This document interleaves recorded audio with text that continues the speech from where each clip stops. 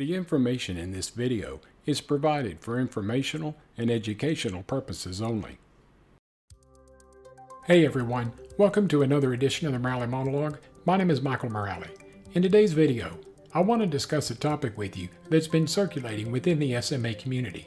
Now that the COVID-19 vaccine has been approved, many SMA patients are wondering if they should not only get the vaccine, but also be prioritized so that they could receive it before those who would be considered able-bodied. This video will discuss not only the COVID-19 vaccine, I'll also share the CDC's vaccine rollout schedule and give you my opinions on what to do. Let's get started. The information in red was taken verbatim from the SMA News Today article. A link to this entire article can be found in the description of my video.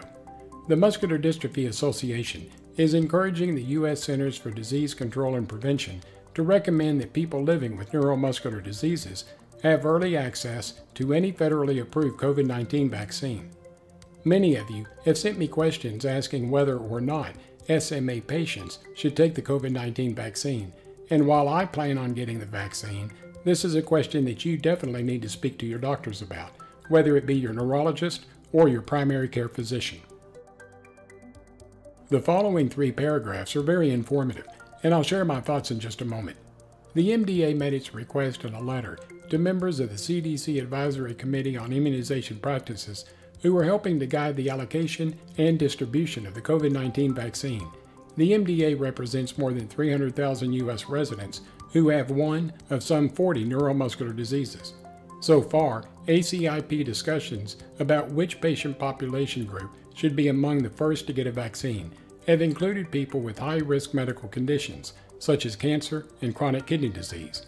But those with disorders such as amyotrophic lateral sclerosis, spinal muscular atrophy, and muscular dystrophy are not on the list of those recommended for early immunization. Along with governmental and advisory bodies, including the National Academy of Sciences, Engineering, and Medicine, the ACIP is recommending that vaccine administration be rolled out in phases. In the ACIP's proposed structure, vaccinations would occur in 3 phases, with populations such as healthcare workers, nursing home residents, and other members at high risk for severe COVID-19 in Phase 1A. The Centers for Disease Control has established 3 phases of the vaccine rollout. Phase 1A would be for healthcare personnel and long-term care facility residents. Phase 1B would be for essential workers, such as those in the education sector, food and agriculture, utilities, police, firefighters, correction officers, and those in the transportation field. Phase 1C would be for adults with high-risk medical conditions and adults 65 years of age or older. This rollout schedule from the CDC is just their recommendations that the various states should follow, but each state will set their own guidelines with regards to their particular rollout schedule. Neuromuscular diseases vary greatly in symptom severity and patient experience, but they generally involve the peripheral nervous system, resulting in progressive muscle weakness that affects skeletal muscles and muscles of internal organs.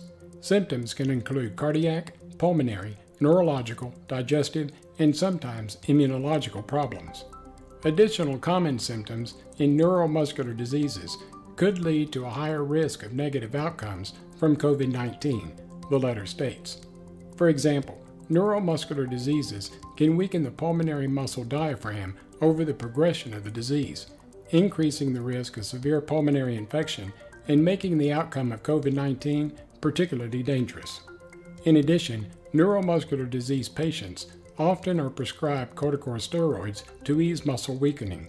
The CDC has said individuals who receive such treatments might be at increased risk for severe COVID-19 due to an associated weakening of the immune system, the letter states.